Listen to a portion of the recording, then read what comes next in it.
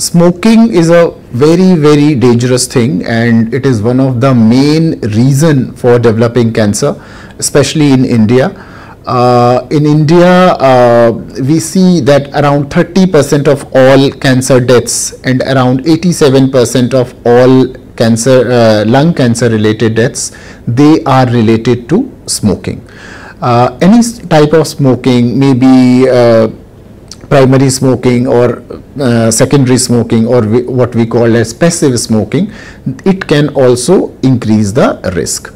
At the same time, any kind of tobacco, not only smoking, even taking tobacco in the form of gutkha or hookah or zarda, it can lead to cancers. So smoking specifically cause certain cancers like mouth cancer, food pipe cancer, lung cancer, throat cancer, and urinary bladder cancer.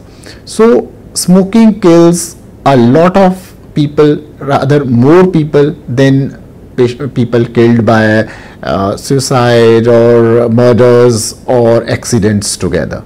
So it is a very dangerous habit that we all should quit.